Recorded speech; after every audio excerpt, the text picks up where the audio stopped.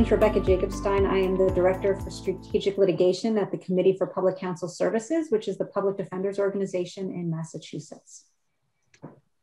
Hi, I'm Daniel Marx. I'm an attorney at Fick and Marx, a litigation firm specializing in criminal defense and civil rights work in Boston, Massachusetts. And my name is Luke Ryan. I am also in private practice at a law firm in Northampton, Massachusetts, called Sasson, Turnbull, Ryan, and Hoos. Like Dan and Rebecca, I primarily practice as a criminal defense attorney. So this topic, this opportunity to talk about wrongful convictions in the context of relatively minor cases or crimes is really something I've been looking forward to. I think when we think about wrongful convictions, we're all trained to think about these big cases, these murder cases where people have been in jail for decades, and you have these committed lawyers who spend big chunks of their life trying to unearth evidence that the person is actually innocent. And as important as those cases are, I think the vast majority of wrongful convictions happen at lower levels where the stakes aren't so high and the lawyering isn't so great, both on the prosecution and on the defense, and where the police work is a little sloppy, and where the volume of the system can kind of overwhelm people and put them in these positions where it almost becomes logical to cut their losses and admit often doing things that they didn't do, or be found guilty after trials where their rights were not protected in ways that we all hope they would be, because, again, the stakes weren't anywhere near what they were in a murder case or big arson case or something like that. So I think that this happens, and we've all had firsthand experience of watching it happen in Massachusetts, but it's a piece of the wrongful conviction puzzle that I think is too often overlooked, because it doesn't have these big, high-profile, decades in prison kind of exonerations. I don't know if you, Dan and Rebecca, would agree with that or not. I think that's right. I think one thing that's really interesting right now is one of the things we're doing is we are looking for people who over the past decade or two had to plead guilty to a drug offense, a low-level one, just to get out of jail or just to get out of the system. But the testing came back negative. So they knew that they did not have drugs on them. But for whatever reason, they have a conviction on their record because they just couldn't keep going forward. And this generally implicates our clients, of course, we do appointed work. So all of my clients are going to be poor. And a good chunk of them are going to be Black or brown. And it's a system that is very much heavily weighed against those people because they are going to be held more often and for lengthier periods of time than their richer and whiter counterparts. And we're still trying to get this off the record because the collateral consequences of these convictions are just constant and never ending. So I guess picking up there, your comment about collateral consequences, Rebecca, made me think of one other common misconception. This is picking up where Luke began. In addition to the sort of the image, I'm thinking kind of like the Just Mercy movie, right? To the image of the person on death row who spent decades in prison, has a dogged lawyer like Brian Stevenson who spends, a career unearthing evidence to prove innocence and finally, achieve some heroic victory. Many of these lower level wrongful conviction cases, a common misconception is they're even about people who are in prison or jail anymore. And in many situations, by the time that someone has identified a problem with the case and has an opportunity to do anything about it, someone's finished a sentence of 12 months or 18 months or 2 years. And really what the fight is about at that point, the importance of wrongful conviction litigation at this point is helping people to get out from under collateral consequences. And, for those who don't do this stuff on a daily basis, that means really the devastating impacts across people's entire lives, from their ability to stay in this country depending on their immigration status, their ability to access public housing or benefits, their ability to get student loans, their ability to get a job. I can't fairly attribute this because I can't remember which great book I read it in, but someone described a felony conviction as a modern scarlet letter. And it's devastating. And even if you're out of prison and served your time, that's a weight that people carry. And if it was unfairly put upon them, it's something I think all of us should be concerned about. I know the three of us certainly are. Yeah, I mean, I think that the folks who really fall into this unfortunate twist in their life are often people who were really living on the margins and really living on the edge. There's a great lawyer at the ACLU named Jeff Robinson, who I heard once speak, who said, you can beat the rap, but you can't beat the ride. And that ride is that trip in the police cruiser. And it grabs a lot of our clients at times in their life where they just can't afford to be in jail, where they're going to lose their job, or they're going to lose their parental rights, they're going to lose their housing. And in those moments when their lives are disrupted by a wrongful arrest, those collateral consequences that Dan were just talking about, that's really the furthest thing from their mind. Their immediate concern is, how do I get out of jail? And in so many jurisdictions, the way you get out of jail is you just come in and you confess. There are places where public defender systems are so overwhelmed, or they're referred to meet 'em and plead 'em jurisdictions, where public defenders come in, they meet their clients, and they're marching them before a judge to plead guilty, where they haven't done any investigation, hadn't had a chance to do any investigation. And clients are willing to do this because they're told, well, you'll get probation, you'll get out of jail, and you'll have a chance to get your job back, you'll have a chance to get your kids back. And the truth is, as Dan said, so often we have a system that punishes people after they've actually been punished. And so when you have a conviction on your record, that job is going to disappear, that housing is going to disappear, that student loan is going to disappear, and sometimes your right to remain in the country is going to disappear. So the way in which we structure our criminal legal system to penalize people, often for very minor things, long after they've completed their sentence, is what makes the stakes actually very high in cases where they're not facing long prison terms. Rebecca, it might be interesting for the people who are going to hear this video to hear you talk a little bit in detail about the negative cert cases, because I think sometimes there is this assumption, well, people don't plead guilty if they're innocent. Who would do that?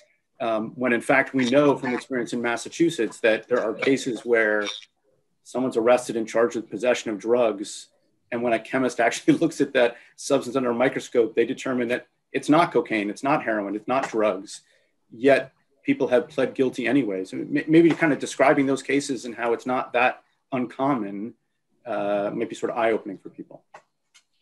Right, so in Massachusetts, there is a delay between when they take the substance from you and when it gets to the laboratory and when you get the results back. And in that time period, before you know what the results are, you have court hearings.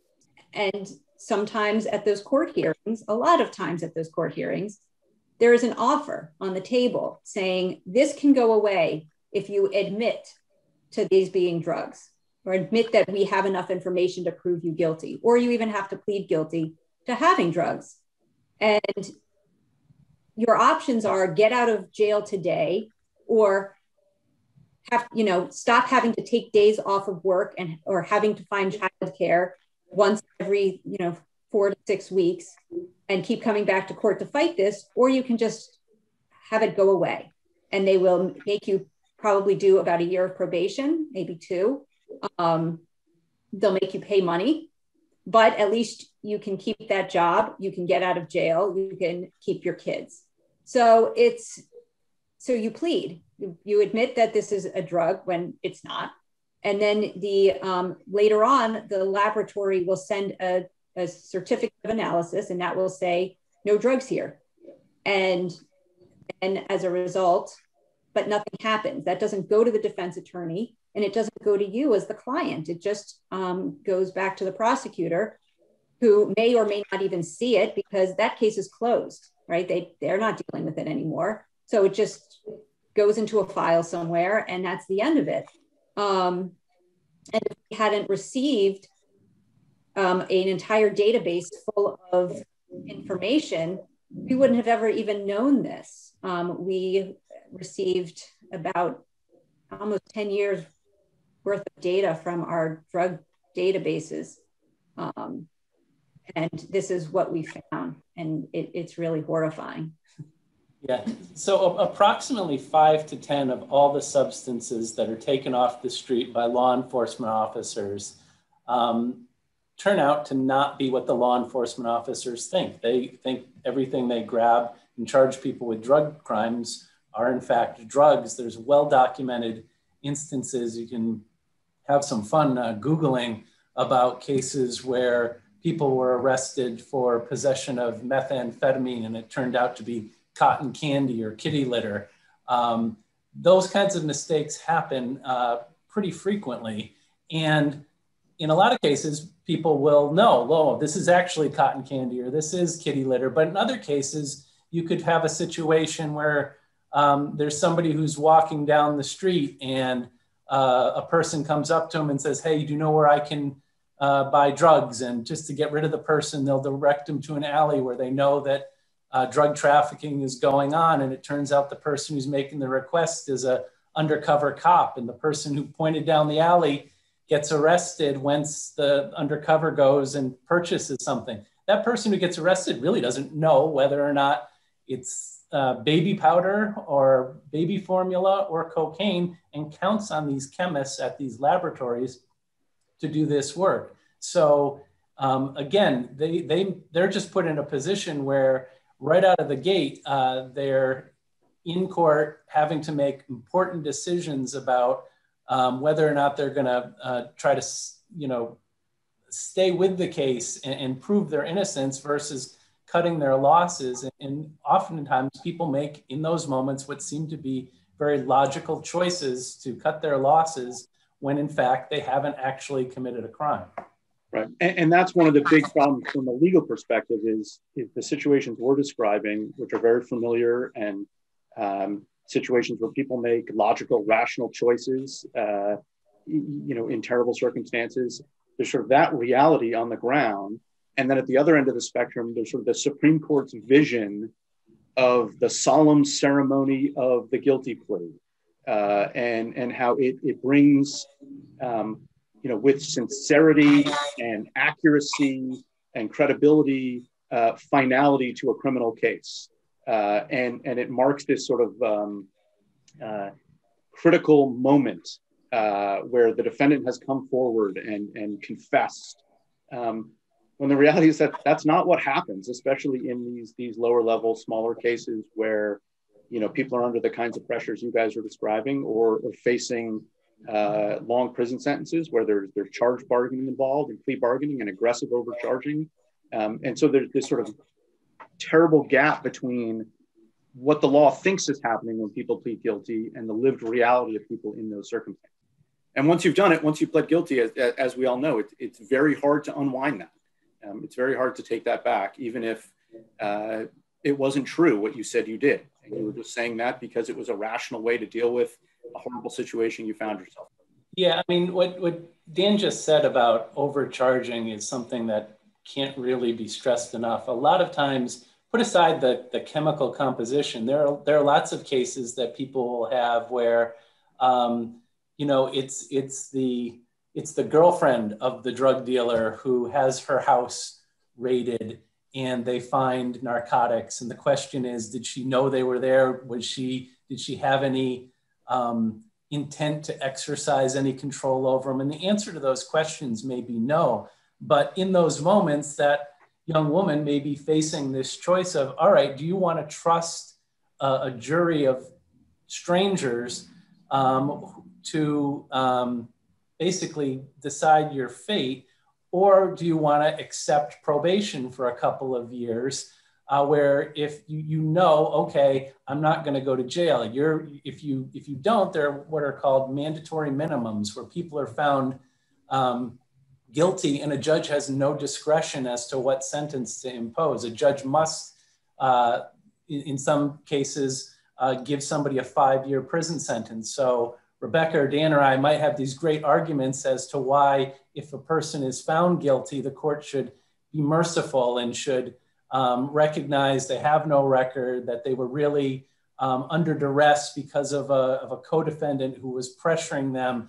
But we can't make those arguments, or at least those arguments aren't going to move the needle, because the judge's hands are tied. The judge is going to say, look, I hear you, but the legislature has said that if a person is found guilty of this crime, I have to impose a sentence of no less than 5 years. So again, a defendant in that moment who's thinking about things like, who's going to take care of my kids, will often make the decision to plead guilty to something they didn't do, because the danger of things going bad is so great. And it really is, it's a logical decision, but it produces an incredibly unfair and unjust result. And I just add, there's a really sort of absurd aspect of theater to this whole thing, where the reason why the judge's hands are tied later, as Luke just described, is because the law generally says if a guilty plea was,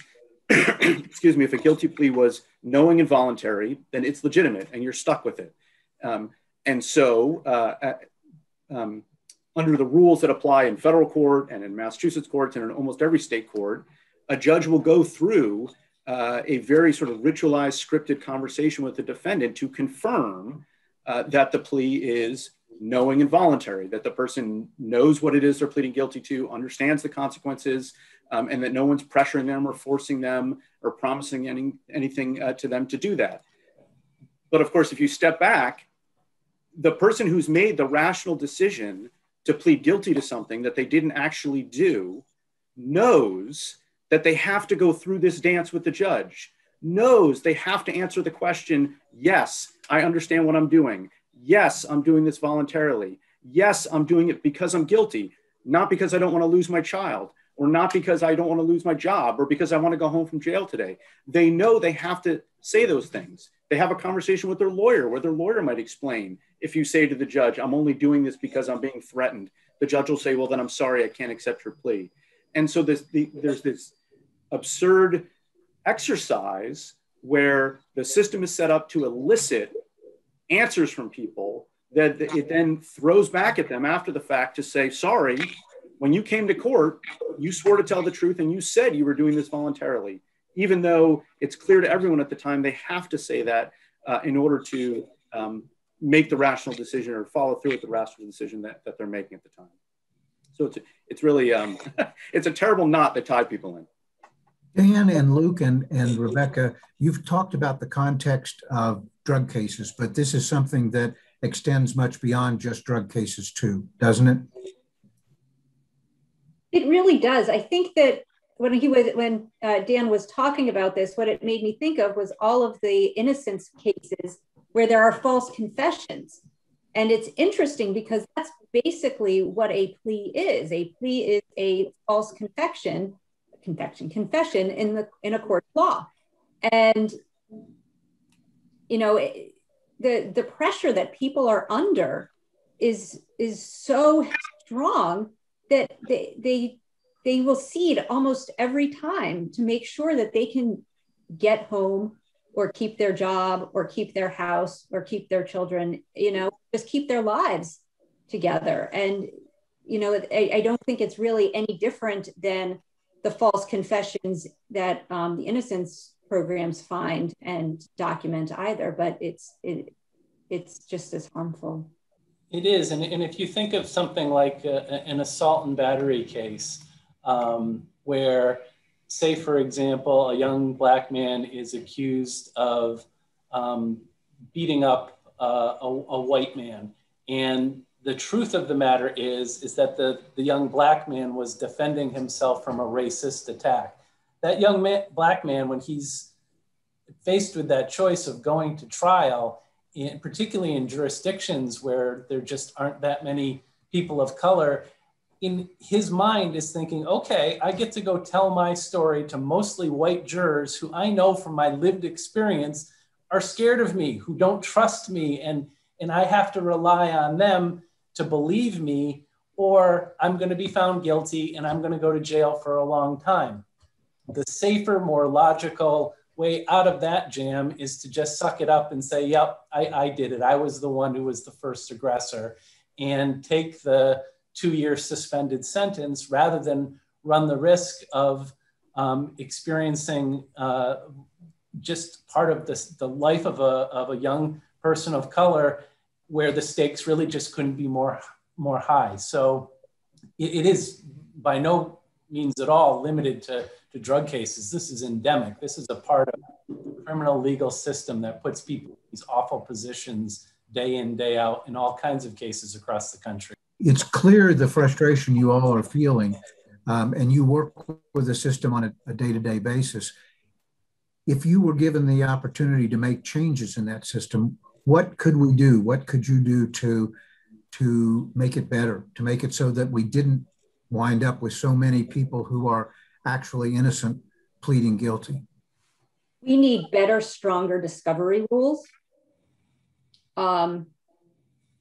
What discovery is what the police and the prosecutors and drug labs have to give you as evidence in your case. And for whatever reason, they get to decide what to give the defense attorney and the client. They should just have to give us everything, but they don't. And therefore, they can either purposefully or inadvertently hold something that makes or breaks the case and really proves what we're saying, right? You know, we have a big, I think, a big area in which there are guilty pleas where my clients are definitely not guilty, is when they are charged with generally disorderly conduct, resisting arrest, and assault and battery on a police officer.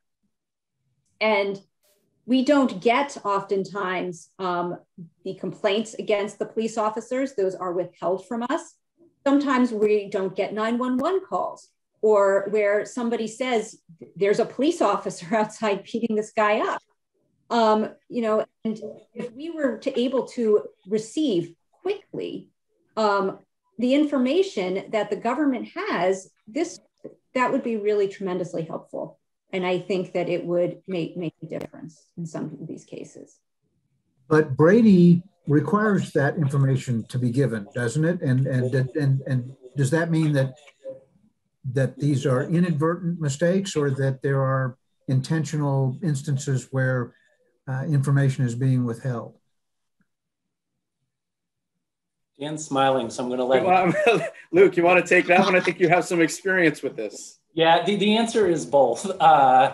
Both. When you talk about Brady, that's a Brady v. Maryland was a 1963 United States Supreme Court case, which basically said that we have this adversarial system, and the prosecutors who represent the people or the government in these adversarial cases against criminal defendants have to turn over to criminal defendants material that would make it harder for them to get the outcome that they want.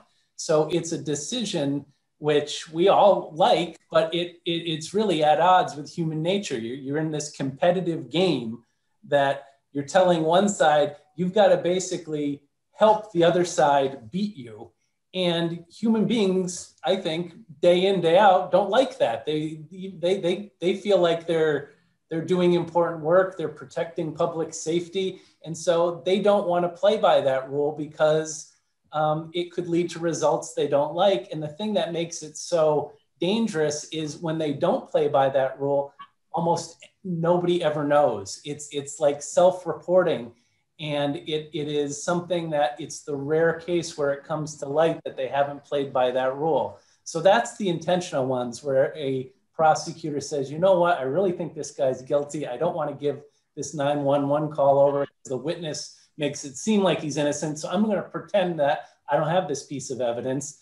And often a defense attorney and a defendant are none the wiser. There are also many, many cases where you have a overworked, overwhelmed prosecutor with 300 files on their desk, and they just don't know what's helpful to the defendants in these individual cases because they haven't had the bandwidth to look and see and understand, oh, this is what the defendant's defense might be. It's a misidentification case. So this witness statement about seeing somebody who was 6 inches taller and of a different race fleeing the scene, that actually is important, and they might want to use that. Those things don't get turned over, and it's not because the prosecutor is trying to win, it's because they just don't understand the context of the case, how important that evidence is. Yeah, I guess I'd add, as an answer to sort of both of your questions, Mark, both about Brady and about sort of a wish list from a criminal defense perspective, is the system really needs to do a much better job at holding both prosecutors and law enforcement generally accountable for misbehavior. And that includes Brady violations. It also includes just lying in court, lying in documents that get filed with court, in search warrant applications, in police reports, exaggerating, things about a case.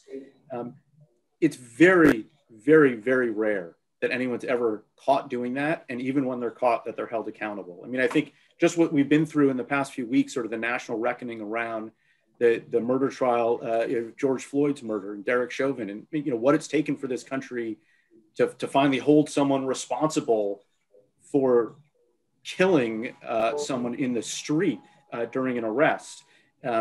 If it's that hard to hold someone accountable in that situation, we're light years away from holding people responsible for the everyday injustices of withholding Brady material or falsely testifying against someone about whether someone was resisting arrest or whether someone struck a cop during an arrest. When prosecutors engage in misconduct, they're almost never named in opinions, even when it leads to the reversal of convictions. There's no discipline for them or for police officers who are found to have testified falsely. Only now, I think the criminal defense bar is getting smarter and more organized around even collecting databases of this information so we can help ourselves track some of this stuff. But there's very little work done in the system to hold people accountable for that kind of misconduct. And it's a huge problem. From a process point of view, I've heard it suggested that one problem we have is that there are just too many cases, and that if we tried to take every case to trial, the system would collapse. And therefore, there's an incentive just by the system itself to move cases through, which tends to push toward plea bargaining. How do you reconcile that, on the one hand, problem of overwhelming the court system with, on the other hand, protecting the rights of the individual who may be getting railroaded because the system is just moving along too quickly? I don't think it's hard to make better choices about which cases we really need to prosecute. If we don't have a system in place that can provide fair outcomes for everybody, then we can't put everybody in the system. So what we need to do is we need to have better ways of fixing the problems that a lot of these laws are designed to fix. I can say that there's a study out of Harvard, did a study of the Massachusetts court system. And one thing that they noticed was that for drunk driving cases, we have a lot of ways for people to get help for alcoholism or other substance uses that can make it so that you don't have to go to jail and you don't have to have anything on your record. Whereas basically the same issue, if the drug is not alcohol, though marijuana is not criminalized here anymore, but the rest of them, the response, instead of a public health response, which is what it is for drinking, the public health response is jail people. And what the Harvard folks noted was that about 80% of the people charged with driving in Massachusetts are white. And that is definitely not the percentage of people charged with possession of narcotics in Massachusetts. So it's how you decide how you're going to treat what is essentially a public health problem is oftentimes dependent on the people you want to help and the people you want to jail. Yeah, it's remarkable to look back at what often gets referred to as our noble experiment with the prohibition of alcohol and in the early 20th century, and what a disaster that was on so many levels in terms of increasing violent crime, enriching bootleggers, creating this product it's the iron law of prohibition. Anytime you're going to outlaw a substance, the substance is going to get more potent and more deadly. It happened with alcohol. People stopped drinking beer and wine and they started drinking hard liquor and this bathtub gin. The exact same thing has happened over the last 50 years with respect to narcotics. The prohibition of drugs creates a huge problem for the system in terms of the amount of cases it brings in, and it provides no corresponding benefits. We've spent trillions of dollars to come to a place where drugs are cheaper, more potent, and more available than they've ever been. And so if you're looking for ways to shrink the system where as Rebecca said, you could have fair outcomes for the people who enter into it, that's one easy way to cut down on the volume that overwhelms all of us every day. From everybody who's involved in the system just gets overwhelmed by the numbers of people who are brought into these courthouses. You go to places like in Western Massachusetts, where I practice, Springfield District Court, and you just watch every day pre-pandemic the people go through the metal detectors, and it's impossible just not to think you're watching a war on the poor. You're watching a war on people of color, and it's unsustainable. If your goal is justice, you just can't, unless you were going to increase the amount of money you're going to put into this system tenfold. You're just not going to have the resources to handle these volume of cases with anything approaching rudimentary fairness. Our audience for this program is the public. And with that in mind, what message would you give to them? And if people who are concerned about this problem and want to help improve the justice system, what can someone do to help make things better? I think that one thing you realize if you spend enough time in our courts is that if you didn't have to spend time in our courts, there would be more justice. And I really think that if you can help people where they're at before they get there and look at people like they're really people, because that's who I represent. I represent human beings with people who love them. And maybe they've done something wrong and maybe they haven't. But the reality is that the way this system treats them doesn't help anyone. No one feels like they got justice in the end. And to get true justice, you really need to make it a place where everyone has a chance and has a shot. And that's, I think, what I have taken from my almost 20 years in the criminal defense world. Look, it's a big question. It's a hard one to answer. I think one problem that we've had as a society over the past 40 to 50 years. So I'm thinking roughly back to the late 60s, early 70s, the beginning of the drug war, the rise of mass incarceration, is that issues in the criminal justice system have largely been, for political reasons, a one-way ratchet. There's more things that are being criminalized all the time. Sentences are getting longer. The system is getting harsher. and there's a lot of vested interest in keeping it that way and maintaining those trends. And at least it's perceived to be a big political liability for anyone in public office to say, well, hold on a second, this doesn't make sense. This is not fair to people. This isn't justice. This is, this isn't sound public policy. That may be true or that may not be, but I think one thing that would be very helpful and inspiring and wonderful to see in a younger generation is the sort of groundswell of enthusiasm you see for other causes, or people really sort of coming out and saying, this is something we care about, that we want to change our national direction on, that will support public officials and political leaders who take a totally different approach to these problems, who don't believe that locking people up for life is the solution to social problems. And that there can be a sort of a movement to sort of unwind some of these mistakes that I think our generation has made. I mean, sometimes I'm the parent of teenagers, and sometimes I think, or I hope that my kids will grow up to look back on the criminal justice system now, the one that I practice in, and think about it the way I look back on the Jim Crow system. And it's almost unimaginable that anyone ever thought that that was a legitimate way to run a society.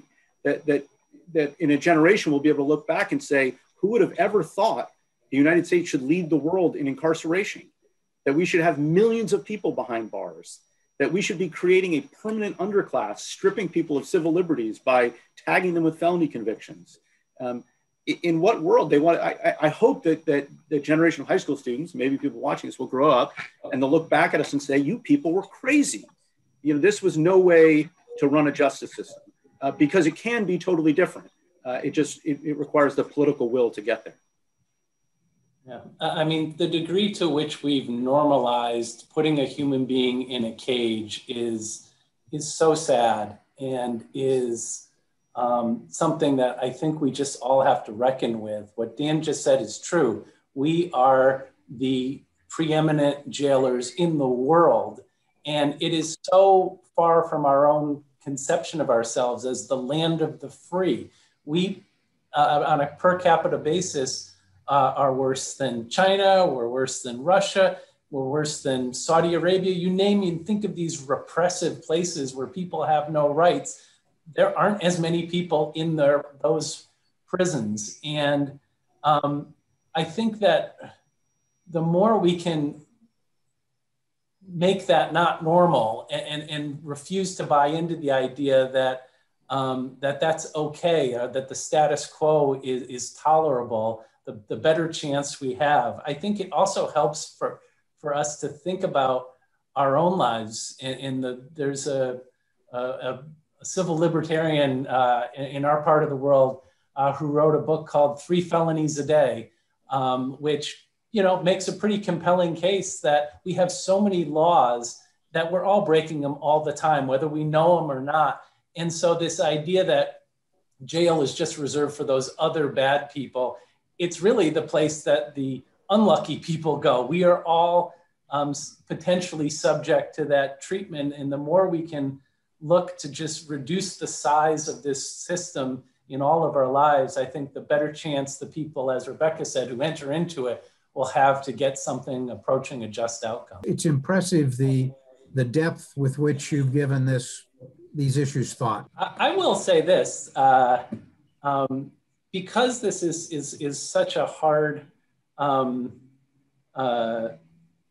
hard vocation that we've chosen, and that for people who are thinking of kind of making a life for themselves, working in an unjust system, the more you can find people like Rebecca and Dan to associate with, like, that sustains me. I think being around other passionate, smart lawyers and being given the chance to look at their example and not just learn from them and their victories, but to be able to find good people trying to right wrongs, it is a big deal. And it's a really hard thing to do on your own. And so I would recommend anybody who's embarking on a life of attempting to bring some social justice in the world, to recognize the value in forging relationships with like-minded folks, because it really is the sort of thing that can allow for you to do this and not burn out.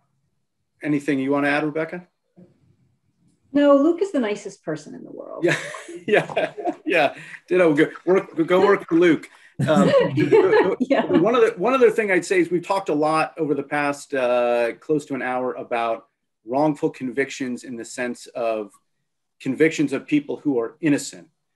And that's a hugely important subset of people who are wrongfully convicted. But there's a lot of people who are wrongfully convicted who, in an everyday sense, in a colloquial sense, are guilty, factually, what we call factually guilty, not legally guilty. So maybe they really did do what they're accused of. Luke had the statistics of 5 to 10% of drug samples that are collected in Massachusetts come back as not drugs. Well, that means 90 to 95% are. There are a lot of people who commit crimes. But many of those people get wrongfully convicted in the sense that they're not treated fairly, that the system doesn't follow the rules, that the Constitution isn't abided by. And those are different, but as serious problems as people who are innocent being convicted. And sometimes that's hard for people to understand. How can you represent someone who's done something wrong, who's guilty of committing a crime? And often I use, particularly with non-lawyers, the following analogies. Number one, as I say, you never ask that question about a doctor. Someone comes into an emergency room, they might be an axe murderer, but if they're having a heart attack, the doctor in the emergency room is going to try to save them and work with the nurses and work with the staff and do everything they can. And then once they're out of the woods, then let the chips fall where they're going to. But there's a service that needs to be provided. There's a need in that moment, and it's someone's job to do that. And in some sense, that's our role in the criminal legal system. The other analogy I often use, and again, because I'm a parent of teenagers, is I say, look, you get in trouble all the time. You get in fights with your siblings, you get in fights with friends at a school, and the issue comes before your parents or comes before a principal or something.